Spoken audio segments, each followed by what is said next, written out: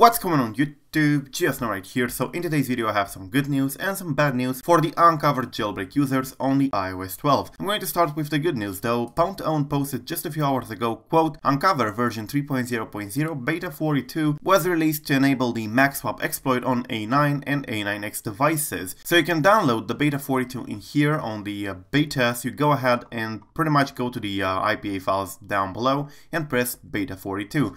Now what it changes? Well, it makes the exploit, the machswap, slightly faster. It enables the machswap exploit for the A9 and A9X devices, and it updates the app list caches file for the repositories. So even if you don't have an A9 or A9X device, you should definitely update to the latest beta, because there are also some important updates for the other devices as well. Now if you're wondering which are the A9 and A9X devices, the Wikipedia does have the answer. If you go ahead in here on the Apple A9 chip page and just scroll down below, there is a list of the products that do use this chip. So you have the iPhone 6s, 6s Plus, you have the SE, and the iPad 2017 5th generation, and for the A9X you do have the iPads in here, the iPad Pro 12.9 inch 1st generation and the iPad Pro 9.7 inch. So if you have any of these devices, you can now use the machswap exploit, which is actually very fast. I talked about it in my previous video, go ahead and watch it if you missed it, and of course it's a very quick exploit developed by IB Sparks. Now as I said in my previous video, Pwn20wnd is planning to pretty much bring that exploit to all the devices that are supported, but for the moment he pretty much seems to be doing it one generation at a time.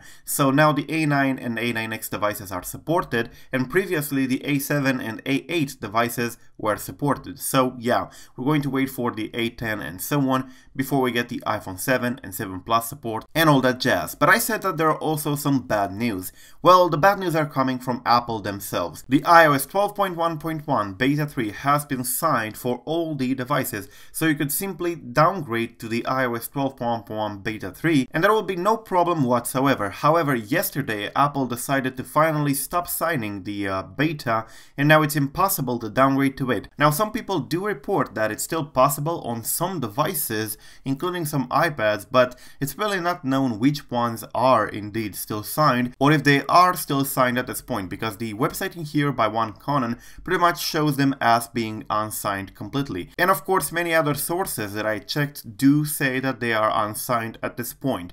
So it's no longer possible to downgrade with the betas, which is unfortunate because it stayed signed for very long time.